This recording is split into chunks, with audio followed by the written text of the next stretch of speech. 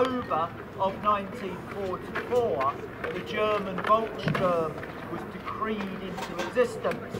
And essentially, in some ways very much like the British Home Guard, the idea was that older men, predominantly World War I veterans, but many others as well, would be enrolled into what we would call local area defence.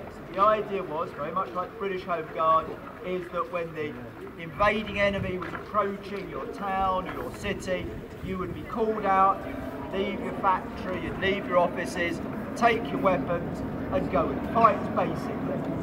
Now, the problem was, though, that by October, November 1944, Germany was not just running short of men to fight, it was also running very short of weapons, uniforms, equipment and much else besides.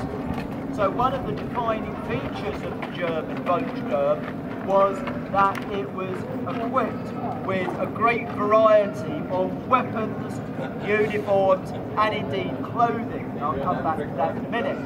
Now, one of the first defining features of Volkssturm are our wonderful armbands. You may notice that all members of Volkssturm are wearing armbands. My colleague down here is wearing the official red and black armband. My colleague over here is wearing a more homemade white one. My own one also would be a locally made yellow one. And why are we all wearing armbands?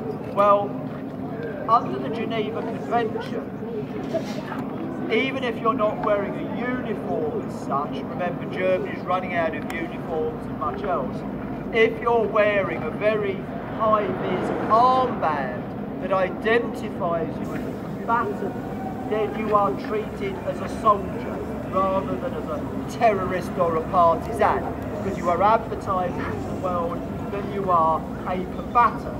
So all the Volkssturm, all the folks of the Volkssturm, all members, we must wear our armbands, because that is meant to designate whether you're wearing military equipment, as my colleague down here, I'll talk a bit more about it, my colleague over here is wearing a more factory civilian outfit.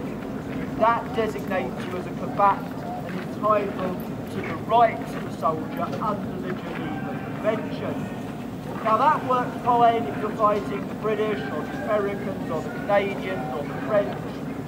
They've all signed the Geneva Convention and generally the Western Allies respect it. The problem though on the Eastern Front was that the Soviet Union had never has signed the Geneva Convention. So, unfortunately, on the Eastern Front, if the Volkssturm are captured, they're very often shot out of hand as terrorists because the Soviets did not recognise this generally as designating you as a combatant. So what you find with the Volkssturm is they tend to fight very ferociously against the Russians. What's their alternative? Executing, possibly. They're lucky, they're going to go for a long free holiday Siberia, whereas in the West, if you've got the Americans or the British or the Canadians, there generally you can safely surrender, and we notice a very big disparity between the combat performance of the Volkssturm fighting in the West and the Volkssturm fighting in the East. In the West, very commonly, British, American, Canadian towns tell of approaching German towns and cities. They could often see the Volkssturm firing off their ammunition just to get rid of it, so they could then legitimately surrender if they run out of ammo. That doesn't happen on the Eastern Front. There they have to fight. Now, to give you one idea of the big difference between the British Home Guard and the German Home Guard, Volkssturm, obviously, as I'm sure you know, the British Home Guard never fired a shot in anger, unless you count a rather bizarre episode in 1941 where a shot-down German Luftwaffe guy in Ju-88 decided to shoot it out with the Essex Home Guard. All very exciting, lasted 2 minutes and no one got hurt. But the British Home Guard very much are what you see in some ways that army on the TV.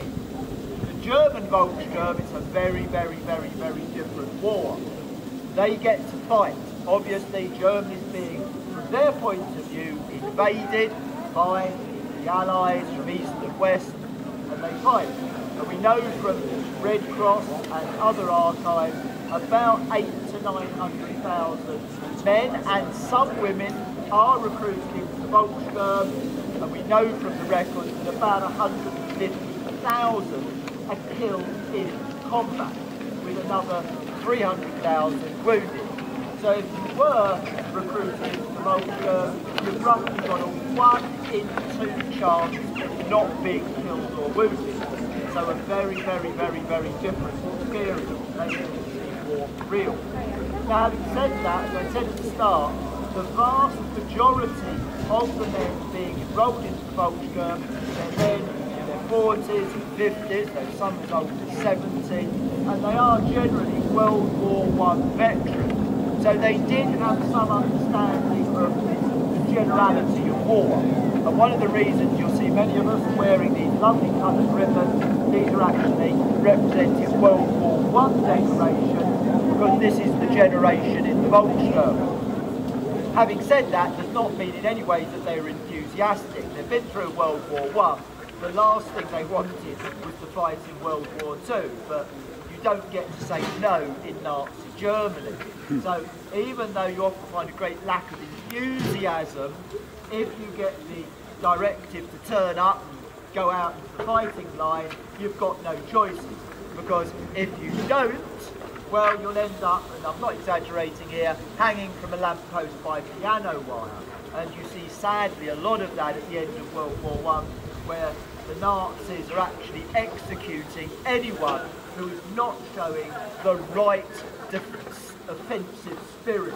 So even if you want to surrender, you've got to be very careful how you go about it, because unfortunately it could be very, very, very nasty otherwise. Now, as I was indicating earlier, the Volkssturm, very little military equipment is available.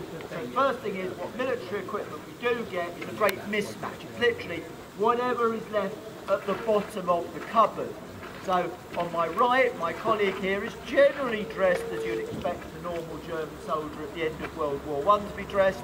He has got his lovely Stahlhelm helmet. He's generally got normal German equipment, clothing and weapons.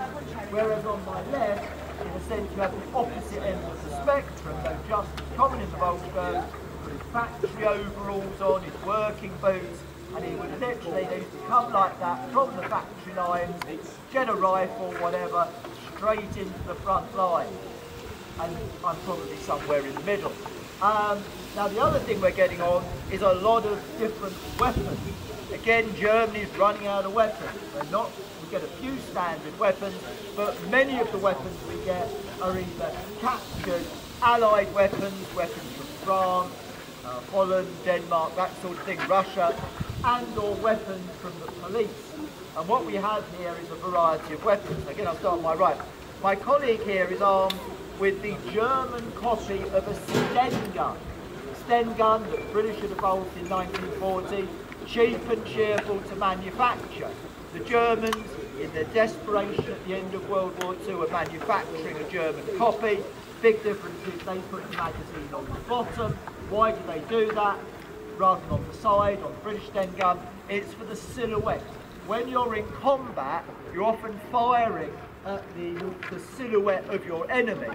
You don't want to be carrying a weapon, which I'm actually carrying, that resembles a Sten gun, because you might just get shot. So that's why they put the magazine, it's called an MG3008. Other than that, it's a faithful copy of the British Sten gun. Works quite well, but it's all metal, simple, cheap, rapid to manufacture.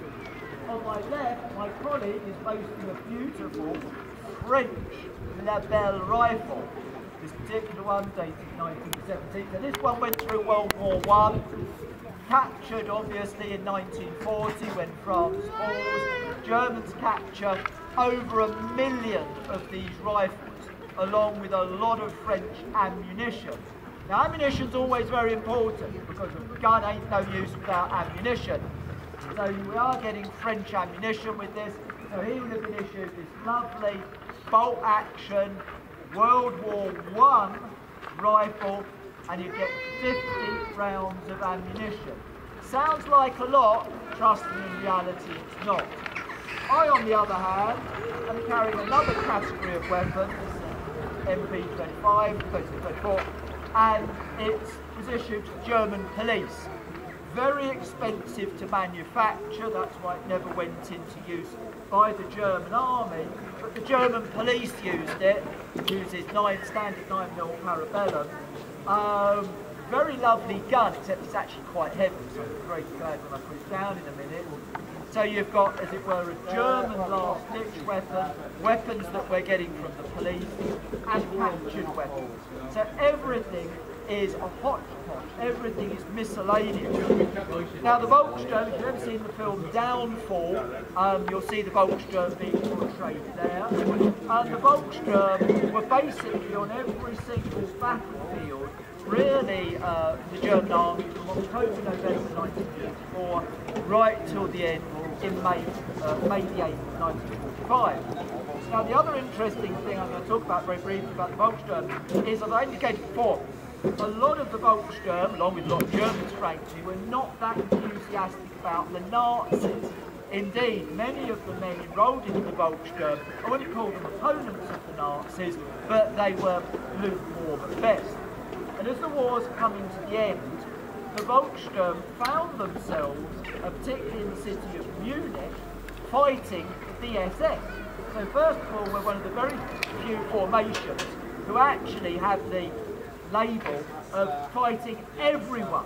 We even fought the SS. And basically what happened in Munich, the day after Hitler committed suicide on the 2nd of May, a German military officer in Munich led an uprising. The Americans hadn't quite reached there. The Americans were a day or two away. And rather than have the city taken by the Americans, they wanted to liberate it themselves. So this German officer rallied some of his own Wehrmacht soldiers and the local Volkssturm, and they attacked the SS headquarters and took it. And the following day the Americans arrived and were very confused, because what they found was the Germans, the Volkssturm and the Wehrmacht, had already liberated Munich. So the Volkssturm bizarrely claimed to have fought just about everyone on planet Earth, including the SS. But there we go.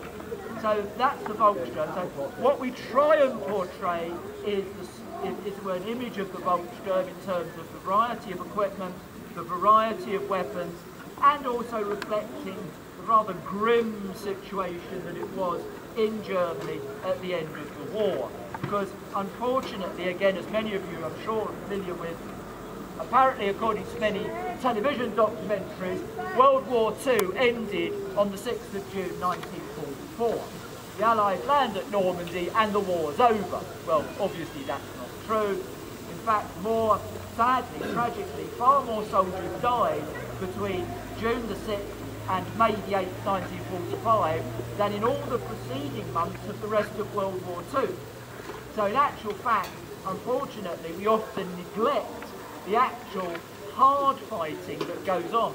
So another sort of approach of my group is to try and also remind us all that in fact, on all sides, Allied side, German side, there was sadly still a lot of fighting to be done until the war came to an end. So thank you very much, ladies and gentlemen. If you're interested in finding out more about us, do please visit us, although I'm minded that in about 10 minutes we're going to be doing a small skirmish, I believe. So thank you very, very much. Thank you.